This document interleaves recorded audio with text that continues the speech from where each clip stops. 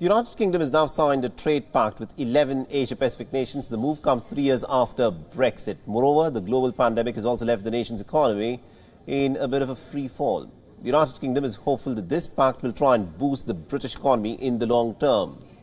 The United Kingdom has also decided to join the Comprehensive and Progressive Agreement for Trans-Pacific Partnership, or what is known as the CPTPP.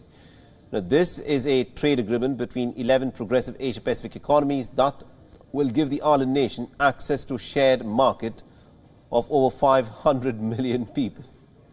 The member nations of the trade agreement cumulatively generate nearly about 13% of the world's income. Founded back in 2018, the United Kingdom's entry marks a milestone for this pact. Not only will the United Kingdom be the first non-founder nation to join it, but also will be the second largest economy after Japan, increasing the trade value of the group to 11 trillion euros.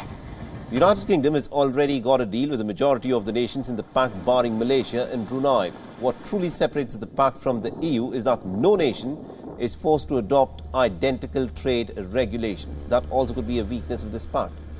The agreement, however, may be a net detriment for the nation as compared to its gains during the EU membership. The pact will, of course, grow the United Kingdom's economy by about 0.08% over the course of a decade, while leaving the EU cost the island nation over 4% of its net income.